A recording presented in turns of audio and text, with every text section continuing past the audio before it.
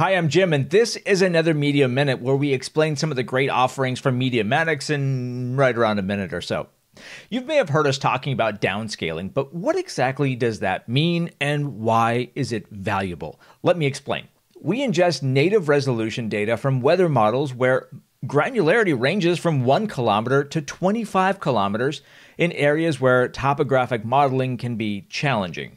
Hills, valleys, and mountain peaks, for example. The difference between actual and modeled elevation can be quite a bit. Imagine this model data is like sketching the fine details of a map with a really thick marker. Getting the details just right is impossible. You're compromising on accuracy by using something this big. When we downscale to 90 meters, it's like drawing with a fine point pencil. Every detail can be shown in the highest granularity. Downscaling sharpens our views and corrects errors by comparing real and modeled topography with atmospheric data, all in real time. Let's jump into Metex and give you a real example.